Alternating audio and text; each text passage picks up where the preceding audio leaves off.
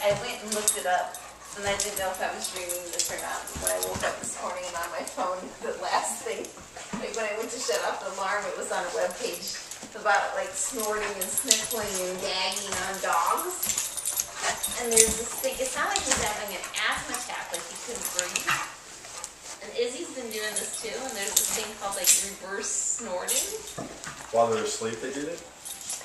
Yeah, and like when they're out, they said, yeah, if it continues on for a few days, take them in because there could be something stuck in their nose or something stuck in his mouth. And the way that our dogs have their nose to the ground, there could easily be like some grass stuck in their nose or something. But they said it's like the scariest thing ever because they're like convulsing. But all it is Baylah, like, get her. He said they said Baylah, it's get around her throat.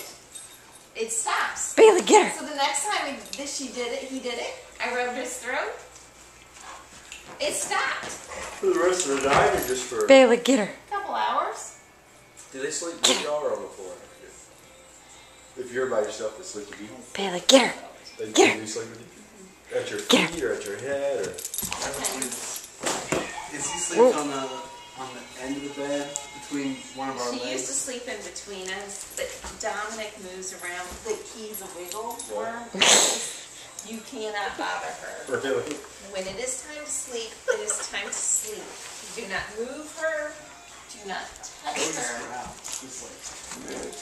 I think animals and their sleep personalities, or just animals and their personalities are pretty good. Okay, so Paige and Rob, this is what Baylah and Bear did for 5 days. I'm going to end this video now.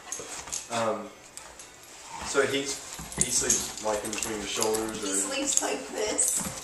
What he also loves to do is like get right